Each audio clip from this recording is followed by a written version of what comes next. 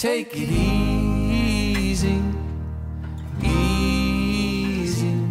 God already loves you completely. Take it easy, easy. Rest in the shade of his wing.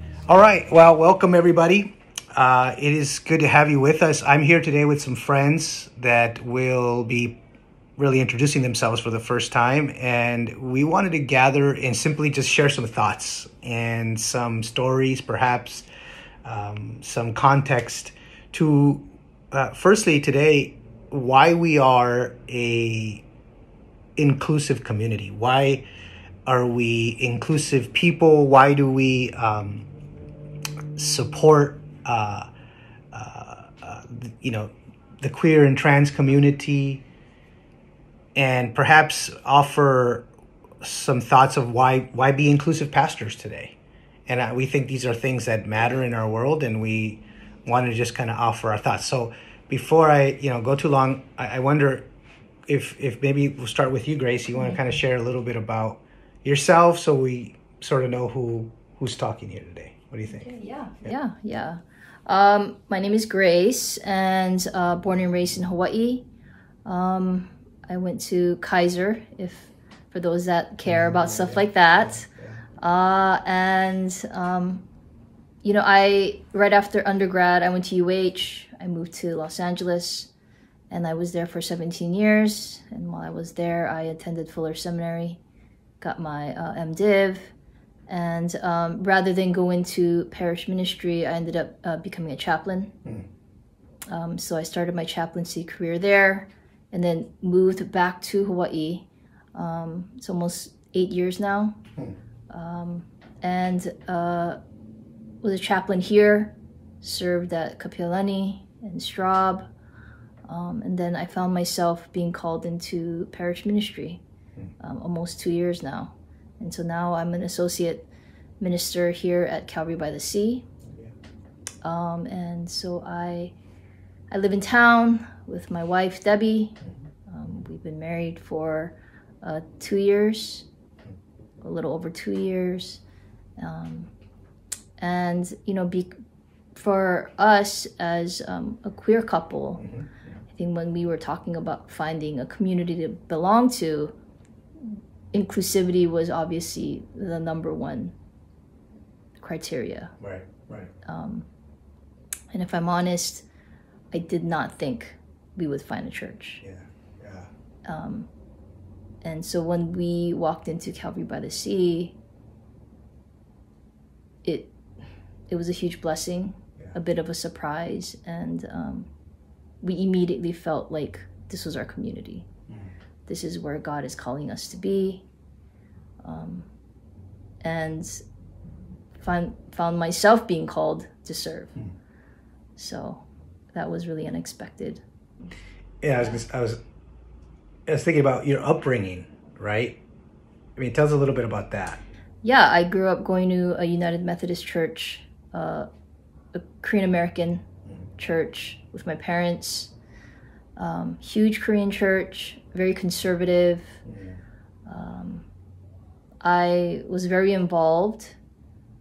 I loved being part of ministry, but the one thing that really made me struggle with my faith was my sexuality, because we were taught that being gay was wrong, that being gay means you're going to hell.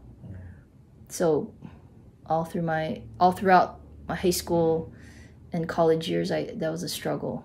I struggled with that, and eventually I decided it was too hard. If church is some place where I'm not wanted and accepted and loved, then I need to remove myself from church.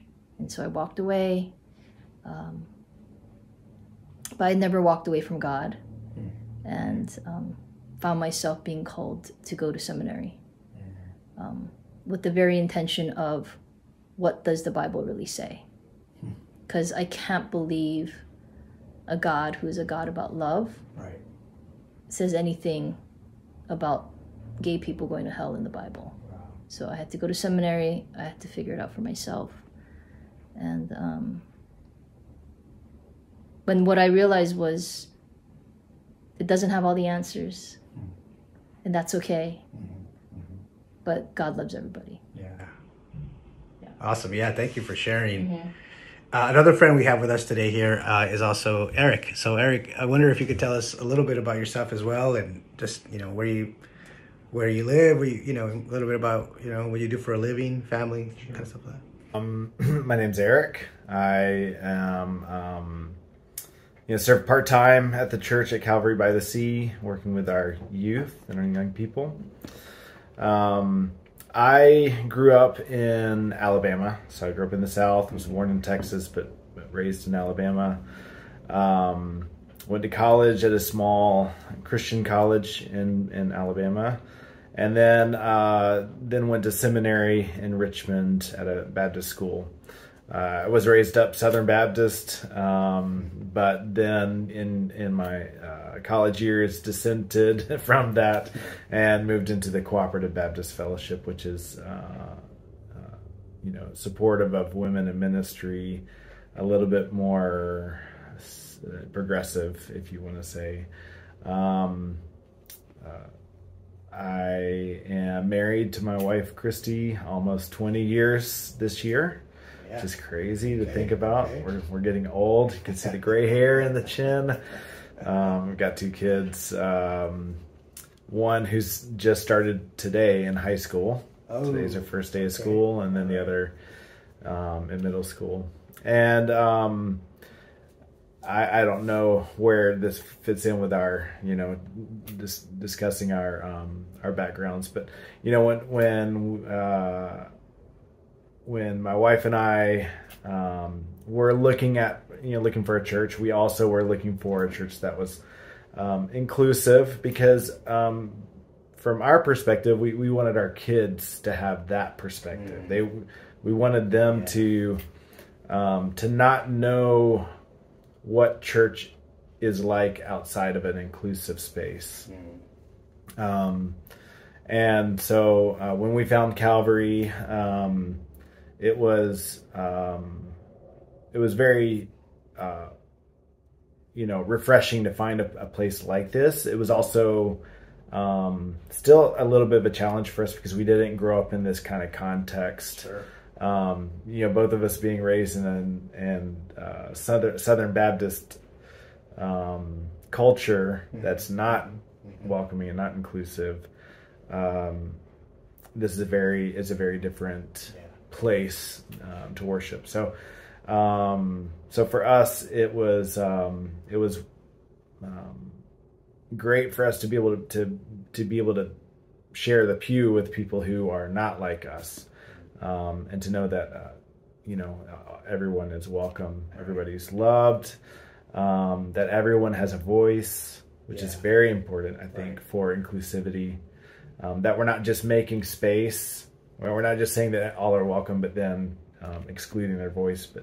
But all people are welcome to have their identity. Yeah. To have their to be able to say, this is who I am, and be loved and welcomed. Now I know, Eric, you also have tons of experience, right, in ministry. You worked at different churches, different parts of the country. Can you share a little bit about that? Yeah. My first internship was at my home church. So when I first felt like I was called into ministry, I didn't look very far from my own church to look to serve. And it was interesting because I grew up in the context and yet felt like there was something wrong about it. Yeah. But I didn't have the language for it. I didn't understand what that meant. And you have to remember, I mean, gosh, I grew up in an insulated community, there wasn't diversity. There was, we grew up in a time where, the common, the joke is to call someone gay, it's like we didn't, it wasn't offensive, to make fun of someone in that way. So so I knew there was something wrong. Right. And yeah, I had no language. I went and worked at a summer camp. Yeah. This one summer, they needed a videographer. I happen to know how to use iMovie. Okay. and shout out iMovie. Yeah, right. And that camp was the very first summer I had ever heard a female preach, ever in my life. I was a sophomore in college. So that camp was my first introduction to the cooperative Baptist world. Right. And the first time I'd ever even knew that there were any other Baptists besides Southern Baptists. Yeah. So, and it was the first time I was like, okay, yeah, I can get on board with this. This is, I really, at first I was like, why am I listening to this woman preacher? And then as the summer went along, I was like, this is actually great. I think I align more with this theology. So I ended up leaving my home church, I found another church that was local, close to the school I was attending, and was able to intern with a youth minister there. It was like the beginning of reshaping my mind, reshaping my theology, giving me a new language, and then kind of set me on a path to where I would go to seminary later on. And then from there, I was working in churches that were part of that cooperative Baptist world, and I did full-time ministry for about 10 years, and then realized it wasn't always for me. Yeah. So ended up leaving full-time ministry shortly before the pandemic, which is perfect timing, right? And made my way into the trades, construction, and now I own my own company doing property restoration. Nice. But feel fortunate that I am able to still have a connection to ministry in some way. Yeah. Thank you. Yeah, thanks for sharing, both of you, Eric and Grace. I'm just going to quickly do mine as quick as I can. My introduction is simply this. I come from, I always say, from praying grandmothers, because some of my first memories are of my grandmother praying. And I'm talking about old school because I grew up Pentecostal, right? So, you were, they're kneeling at their bedside on their knees at 4 a.m, right? Everything's dark, but they're praying and they're seeking God. And I didn't quite understand that as a boy growing up. And my grandmother would usually, in the morning when I would wake up, would extend her hands over me like this, and she would just say a blessing upon me every morning, right? And I still didn't understand that as a boy. We actually do a grandma blessing here at the church now, and I'm always reminded of that at the end as a benediction. We do that, but that's kind of where I come from. And then my parents, my dad was a Roman Catholic, and he would go to his church, and my mom was an evangelical Pentecostal, and she would go to her church, and then I would kind of go 1 week with my dad, 1 week with my mom. I was baptized in the Roman Catholic Church. And then finally, my dad had this conversion moment. Jimmy Swaggart, the televangelist. Yeah. Shout out Jimmy Swaggart, right? He's like, my dad's watching this and just has this moment of throwing himself to on his knees and just crying and feeling this conviction in his life. My dad miraculously stopped drinking, just a complete 180, and he started just taking up the ministry of preaching, and he was always a prophetic preacher, and we were part of this kind of mega church in Los Angeles, downtown LA, right across from MacArthur Park, and 2,000-3,000 people, and this was a Spanish speaking church in the 80s. It's just unheard of, but that's what was happening, and I kind of grew up in that context. And eventually we became an American Baptist church. And so we had some Pentecostalism, some American Baptist, and then somewhere in my youth, I kind of made it over to the Foursquare Church and had more Pentecostalism. And then eventually found my way into mainline denominations. I came back to the American Baptist Church and then served at a Methodist church, at a Reformed church, and then planted a church with the Covenant Church, which is an evangelical denomination. And then, long story short, I ended up in the ELCA, the Lutheran tradition. And I've done all my studies through Fuller Seminary. So, again, another shout out to Fuller Seminary in Pasadena. And then did some Lutheran studies, which, Grace, I know you're doing now. You're going to be doing your year of studies there. But yeah, so that's sort of my background. You know, married, Brenda. We have 3 kids also, and my oldest and middle daughters. They're both in. They both go to college in New York City, in Manhattan area, Bronx area actually. I always get confused because it's like Manhattan and Bronx is like really close to each other where the school is at. So. And then Hansel, my youngest, is a senior this year. Can you believe he's gonna start his senior year at same Kaiser High School as yes. Grace, right? So that's the family. Married to my wife Brenda, who is beautiful and smart and wild and all those things wrapped up into one. So that's the family, and I am the senior pastor of Calvary by the Sea, and love the stories you guys have already told about how you got here and how you kind of made it to this space. I guess like my question is, why should we as followers of Jesus, let's just get to like the core, right? Like let's get straight to the core. Like as followers of Jesus, why should we be inclusive of queer and trans individuals, of couples, of people who are part of the LGBTQI community? Why should we be just like, if someone's out there and says, I'm a Christian, but I'm anti-gay, you know, I'm anti-trans, or a Christian who's out there like, just, I love Jesus. Because I just want to throw it out there already. Like, I love Jesus. Like, I think you guys love Jesus too. And we follow Jesus, and we've grown up we've given our lives to like this Jesus movement, right? This church. But why? Why as followers of Jesus should be so inclusive of this community that has been rejected and hurt for so long? Thoughts? I think for me, I think it comes down to this idea of grace. And we were taught in church that, you know, it's this gift that's freely given to us, and that it's not because of what we've done, but it's because of what Jesus has done for us that we're given this grace. And for me, if that's what Jesus is about, then who's to say that that grace isn't for everyone? Then why are we putting limits on God's grace?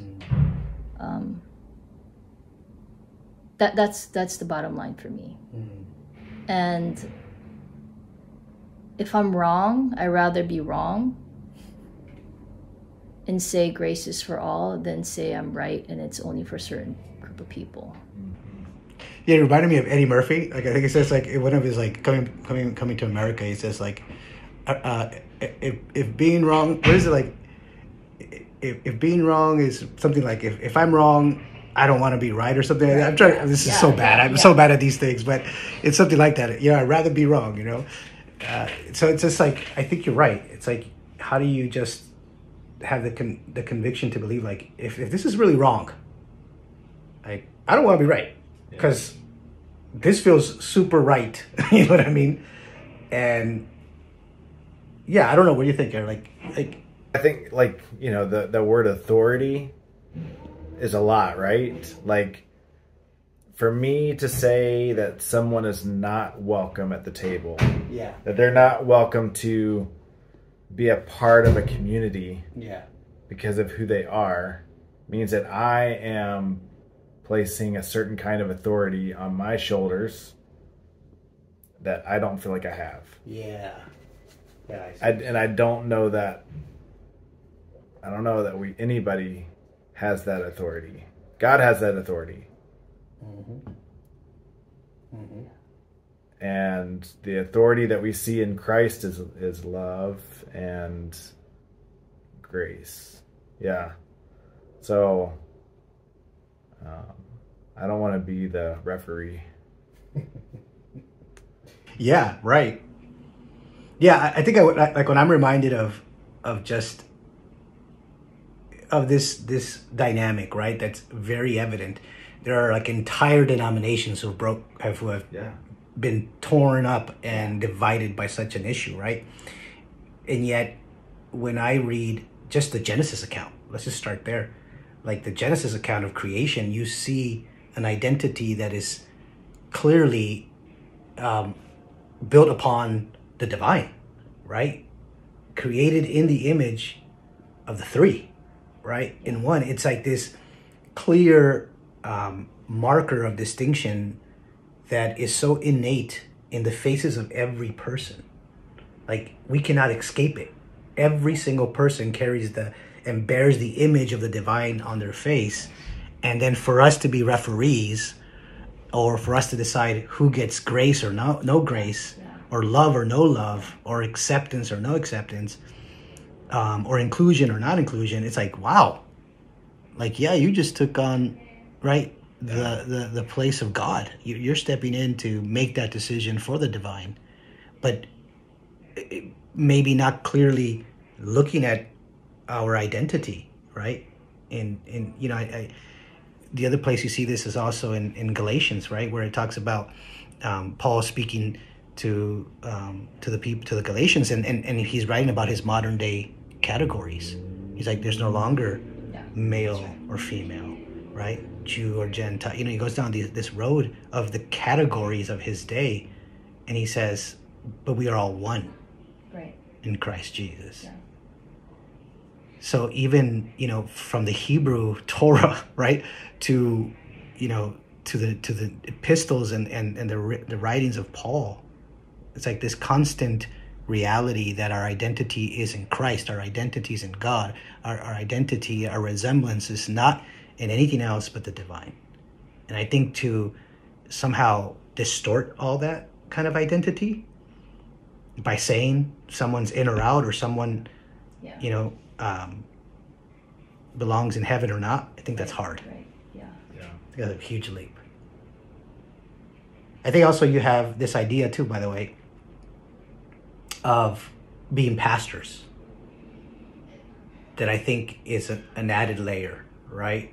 That as pastors, what really, shall we say, turned the page for us? Like, when did we go from, because I think we all kind of got to seminaries, but I don't remember in seminary ever being taught, like, you know, it's okay to love gay and trans people or queer people. Like I don't, it was probably not discussed in those kind of, at that level, right? So, like, what helped you kind of say, like, wait a minute, this whole thing doesn't make sense? Like, clearly, and maybe it was a gut feeling, like you were saying, Grace, like, or was there something else, I guess? Ironically, I went into seminary wanting to find all the answers to all the big questions. And I came out of seminary having more questions than answers. And I realized that it wasn't about trying to figure it all out. It wasn't about trying to have all the answers to the big questions. What I realized was there's only one thing that you need to know, and that's God loves you, and God loves everyone. So it sounds like to me like you're almost saying you went in kind of trying to look for that answer with biblical context or biblical or theological kind of underpinnings, but it's like you came out like even with more questions about those biblical passages or that kind of theological belief. It's my video died, but okay. If that's okay, if I can still speak, as you hopefully you guys can pick can this hear me. up, but no one can give me a straight answer about anything, whether it's the translations, whether it's the historical context, whether it's, you know, it was written so long ago, and no one can give you an absolute straight answer about anything. Right? And so having questions is normal. I think, and I realized that's okay. That you can hold these things very loosely, and God will still love you. And it doesn't matter in a lot of ways. Yeah. But the only truth, again, that I came away with was the fact that, like, Jesus loves you and died for you. Yeah. And God's grace is for all. That's the only real truth that I was able to walk away with. And that was enough for me. I said, okay. Yeah. I can have millions of questions, but that's the only solid foundation I need. To say, God, yeah, I'm for you. And I will do everything that I can to continue to walk in that faith and in that spirit, regardless of where I go or what kind of ministry that I'm in. I want to live my life like that. Yeah. That's good. That's really good. I don't know if you transition, like what kind of turned you back, or not back, but maybe to the other side, shall we say? Yeah, I mean, in college, when I started dating my wife, you know, I was told, oh, my brother is gay. And, you know, their family was having a hard time with that. Okay. And so, not to pat myself on the back or anything, but I helped, you know, them figure out, and I don't know where it came from, but I, you know, helped them come to terms with that and to love and accept him for who he is. But I also heard his story about how his church that he grew up in, that he was born into, not necessarily born into, but was raised in the faith, right? Had completely shunned him, and how hurtful that was to him and his faith, to the point where he no longer felt safe to go to any church, and to this day, I don't know if he feels safe. And I know there are so many stories like that. Yeah. Yes. That the church has completely, you know, sent out a group of a whole group of people. Yeah. Saying, you know, you're loved. God loves you, but God doesn't love that part of you, and so therefore you're not welcome here. As a pastor, I felt like that's wrong. Like we need to create space for all people, but specifically we need to tell those who have been shunned, you know, that they are still loved and welcome. Right. So I've served in churches that say, you know, all are welcome, all you know, everyone's loved. Yeah. You know, they may even have the rainbow flag flying, you know, or, you know, distributed or displayed somewhere, you know. Right. And yet there's no representation. Or, okay, you're welcome to come here, but in order to become a member, you need to accept, you know, admit that you're wrong, that you are going to live like a celibate lifestyle, or there's all these conditions, right? Yeah. You're loved, but conditionally you need to change. That's also wrong. You're telling somebody to live a double life. So yeah, I think as a church, as a pastor, you know, I want people to not only belong, but be represented, have identity. Sure. Again, to have a voice, to say, this is who I am. It's funny, like in a lot of those contexts, if someone were to say, this is who I am, it's not, and I think we still hear this today. It's, oh, I don't want those people cramming their stuff down my throat. I don't want to, awareness is not, simple awareness equates trying to force something on someone else. And I think it's just representation. It's identifying someone who they are. Right. So yeah, that's good. I think what you're bordering on there is like, I feel like it's that Holy Spirit account.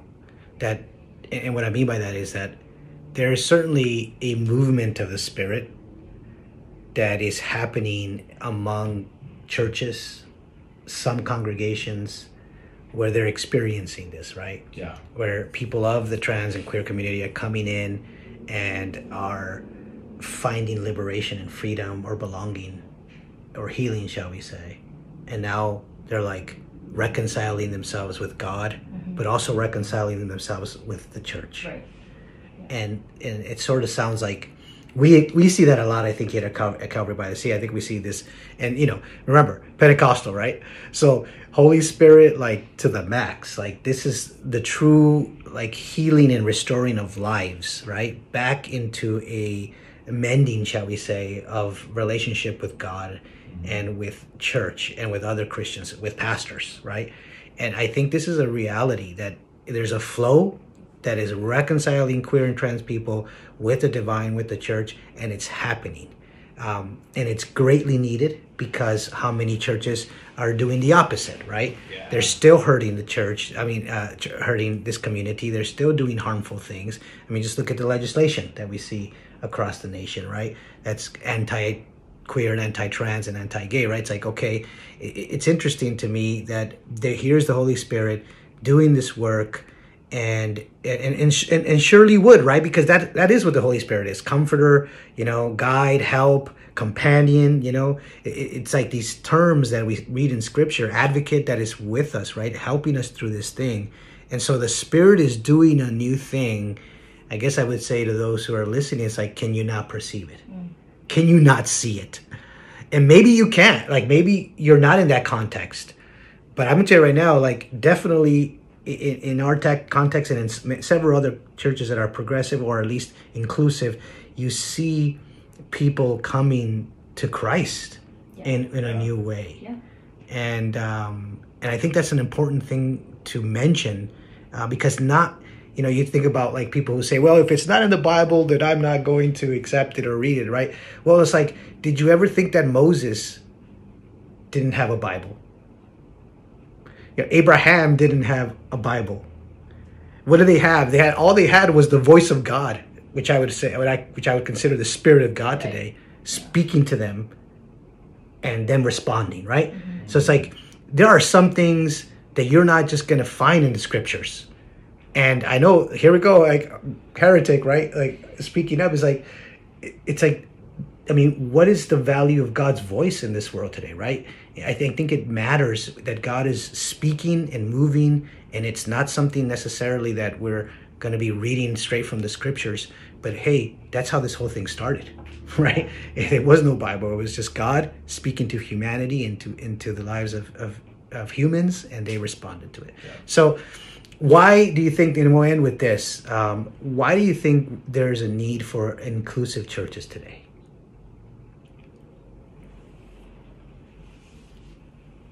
Because there's not enough. Yeah, that's often what I hear too. Yeah. Like when we have people who move away or stuff, or they're in another city and they're like, it's going to be really hard to find an inclusive church where we're going, right? Well, and to go a step further, it's why do we need more inclusive churches that are outspoken about their inclusivity? Yeah, that's good. Because like I said, there's a lot of churches out there that are I think welcoming. That's an important distinction. Yeah. I agree. It's an important distinction. I agree. Yeah, because it's such a need. And you're right. And it's like the boldness and the speaking out. Yeah. And I also think the intersectionality is another term that I think is important to mention, right? Do you embody the values you speak about, right? Because how many affirming, welcoming, churches that we know that you walk into them, and it doesn't feel affirming. Right, because it's because it's a cultural shift, and you cannot shift culture without voicing your values as a like it's one of these culture. Yeah. No, it's true. Yeah. So that's why it has to be. I think it has to be, not only like outspoken, but just celebrating those values that we hold dear. Yeah. How will people know, right? Yeah, exactly. Yeah. I mean, that's what we did here. We just put out that big old, LGBT pride flag out in front of our property and just said, like, all their welcome. all their welcome. Yeah. Like, how else would they know that that's really happening here unless we tell them about it? And then to actually, it's one thing to advertise it, but to actually be like, no, we're for real. Yeah. Because people will sniff out the fake, fakeness. Yes. Right. Yeah. Yes. Right away. Yep. You're like, oh, okay. Yes. But we're like, no, we're for real. Well, and I think another part of that shifting of culture is for people like myself. I'm a cis white male that grew up in a context that was not inclusive, that was very demeaning towards many different groups. Yeah. And I still struggle with the internal thoughts that I grew up with. I have to be reminded to not think a certain way, to not, don't say the thing that you shouldn't say, because that's just the context I grew up in. Everybody has different stereotypes, and so whether it's a church like ours, right, or the church that's in Iowa, right, right. We have to. It's a continual conversion. Conversion is not a one-time thing. It's a continual conversion. Yeah. So we got to talk about it. Yeah, which is probably open. Totally. And by the way, pronouns he and él. By the way, before I forget. But I think that what's been interesting about our banner is that you would think, then our church is like 100% queer, right? Like everyone's queer in our church, and it's like, no, actually. We have grown in our percentage. I think we're like 20% now in that range. But what we've picked up is a lot of allies. Yeah. A lot of people who have said, no, that's the kind of community I want. Like you said, for your children, Eric, or like you were saying, Grace, for you and Debbie, it's like, it was similar to you, Eric. Like I really wanted my kids to kind of grow up in that. And that's all they know. Like since we since our very first church plant, when the kids were little, they would be the ones setting up the whole church. It was like, this space is going to be a queer friendly space. And didn't ever use that language because I didn't have that language when I started my church plant. But it was evident that this was the kind of community we wanted to build, right? That was going to be open to everyone. Yeah. And so I think today, in a time where you have a whole large portion of the church, right? Pentecostalism, evangelicalism, Catholicism, even some Protestantism that is like, they have their stance on this, and you don't see the affirming and the welcoming. I think it's a time when we have to start thinking about, by the way, there's something about that, right? That smells of Religion of Whiteness. Yeah. Which is a book we've been reading, and maybe we can tap on that in the future and talk about that. But the point is that in humanity, there is this thing that's just a reality. That there are people who are catching it, and they're not even in the church. Yeah. And it is this inclusive spirit that the divine is somehow already moving through those that are not even in the church, creating spaces that are safe, that are welcoming. You often hear me speak about, when I do my sermons, I'll say, you're loved, you're welcome, you're safe, and God is happy with you. It's like, it's this constant reminder that there's an identity that you're part of. And in this space and in this church, right, in this congregation, we're going to uplift those values, right? And I guess what we could end with just simply this, if humanity is already affirming it, okay, I'm not even talking necessarily to the church now, just from humanity's perspective. If, you know, the Dodgers are like supporting, you know what I mean? They have a queer night, you know, the Lakers, you know, it's like, those are my teams, by the way, you know, Lakers, Dodgers. It's like, they have queer, like, it's already happening, right? Okay. Why is the church still holding on to this thing that, let's just be honest, it hasn't been working since day one? It's only been hurtful and painful and destructive, shall we say, sinful. And now we're seeing God affirming it too within spaces like ours. Mm-hmm. Yeah. Why still the rejection? Why still say no? If you're gay, if you're trans, if you're queer, that is sinful and you're going to hell, or you are not, you know, you need to change your ways, you know. Or even worse, we need to pray it out of you. Mm. Yeah. Yeah. Why? Why still people holding on to that? Fear, I think, is a big part of it. I think for the religious leaders who are ready for creating those spaces that are welcome, maybe they're afraid that the ones who tithe the most, right. you know, might be offended. Yeah, right. Leave the church, stop giving. Yeah. Or maybe they don't feel like there's enough support. I don't know. I think fear, I would say that fear is going to be I the... think fear was the word that came up for me as well. The first thing was like fear. Yeah. Fear of a lot of things. Yeah. And it happens. I mean, we saw it here in my history. You know, the moment we uplifted trans people or queer people into leadership, into places of prominence and representation, people bowed out. Yeah.